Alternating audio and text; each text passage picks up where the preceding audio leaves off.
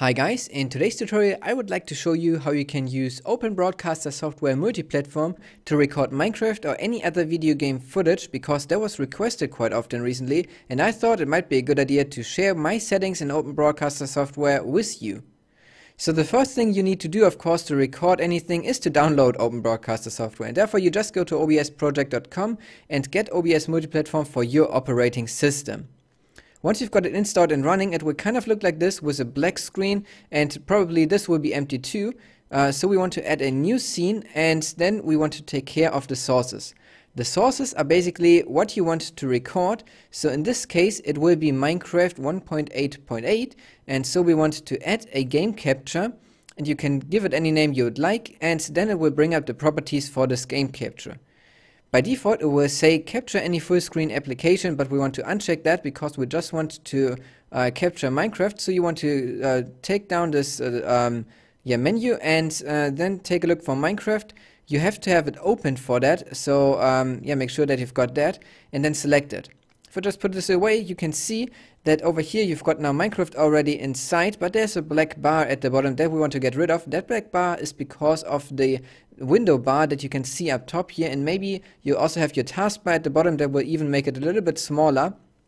But of course we want to have it in the full resolution, so we want to do force scaling, and then you need to put your screen resolution into this, which is most likely 1920 times 1080, so HD, and then if we just press OK, you can see that it's stretched to the full Windows size. So we've got already our game capture inside, and that is the first big step that you need to do. Next we'll take a look at the settings. For the settings we just click on the settings button over here, and I will now just go through my settings so you can pause the video at any time, and I will quickly explain a few things about it so you get why it's set, how it's set. First up, general, we don't have to take care of that. Also streaming, I don't want to go into detail about streaming today, but you can stream with this program also while you're recording, which is quite cool. But then in the output tab it will be set to simple by default, but you want to set it to advanced. Then we've got a streaming tab. Again, I don't want to go into too much detail, but you can pause it right here to take a look at my settings, and these are also the ones that I recommend for Twitch. But we want to take care of the recording, so let's go to here. And I want to go into a little bit more detail and explain why I set it like this, because it's a few tricks in here that we are using. First up, you want to select MP4 because it will be for default as FLV, but we want to record in MP4, then also add a recording path, and do this if you can, not on a solid state drive, so not on an SSD, but record on a normal hard drive, because that saves lifetime for your SSD. And then you want to set your audio track just to 1. If you want to be a little bit more advanced, you can set it to 2 channels 2, and then record your microphone from Minecraft separately. But for this tutorial I will just set it to 1 now.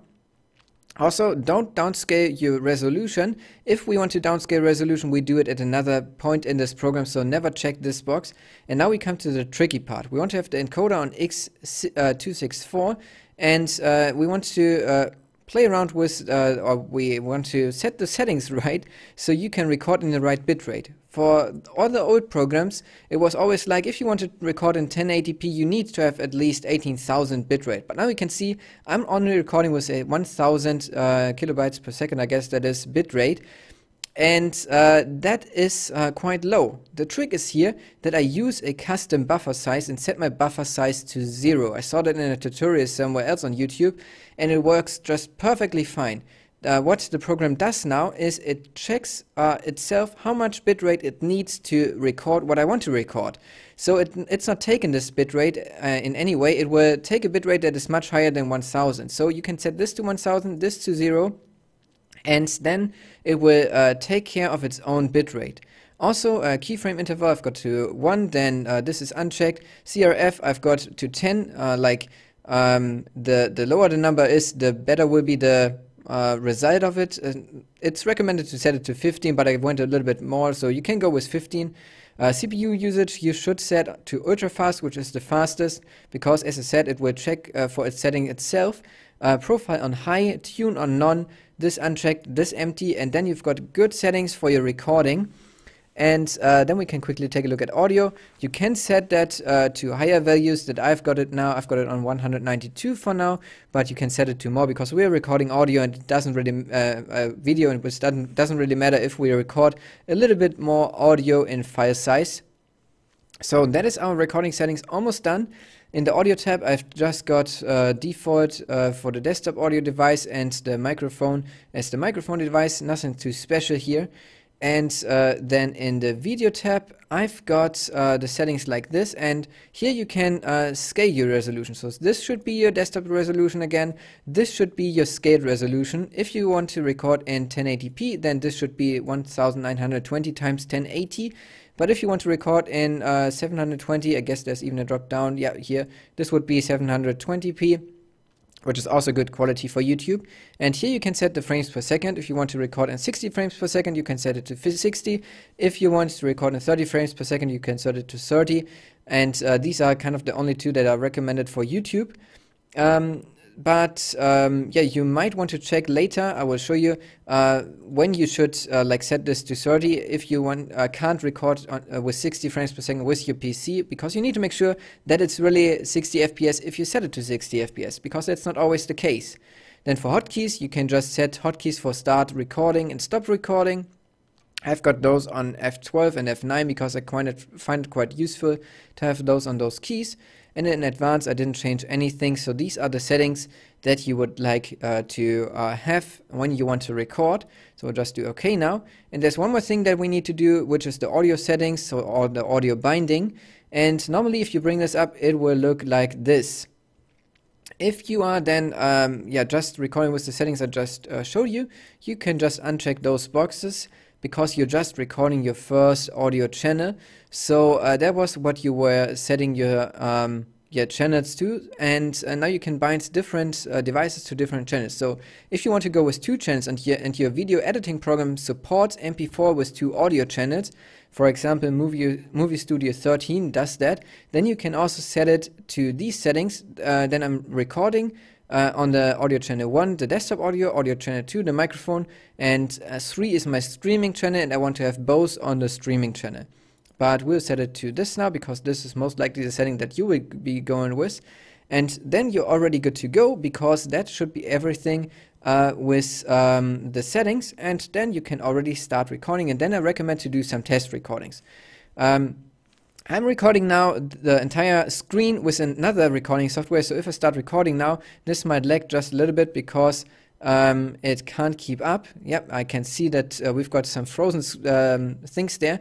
And what you want to do then is to turn quite quickly, so you can see if the bitrate is set right. And you want to go into dark spots to check also like if there's like fragments in dark spots. But I will now stop the recording again. And then we can take a look at the just recorded footage, which is horrible, and I just started streaming instead. Oh dear, I guess that people will be confused if they turn on the stream. But anyways, a little test recording, and that should be already enough. So stop recording, and then we want to go to your video editing program, which is for me Movie Studio. But it can also be like other programs. And then what you should do is drag in your test recording and take a look at a few things. First up, you want to make sure that you don't have fragments in it. You can most likely see that in the blue sky or in dark spots, as I said. So just take a look for those. And then the other thing with the frame rate is that you want to check if you are really seeing 60 frames per second. The way you can see that is just by skipping through frame per frame. And each time you click, there should be a new frame. Right now that's the case, but I'm quite sure that I didn't record in 60 frames per second here. Right now it looks good. But since I'm recording this with the other program too, yeah, here we can see it.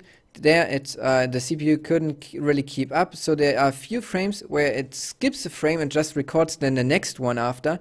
And that's something you should look out for. If you have those, then put the frame rate down to 30 frames per second. That's better than having sometimes a stutter in your video that then is 4 frames or 6 frames without a change in the frames. It will still say it's 60 frames per second, but actually it isn't, and it will just make the video look way more awful. Just another tip on the side here, if you're using Movie Studio as I am doing, then always make sure that you're disabling resampling for your clips, because otherwise the video quality will drastically be reduced while rendering. But that should be it for the tutorial for OBS Multiplatform, because that's the things that you need to know for the settings, for the recording. So I hope that you enjoyed this tutorial. If you did, then feel free to leave a like, subscribe to my channel if you haven't already, and share this video with your friends. And I hope then to see you in the next video. So until then, have a great day.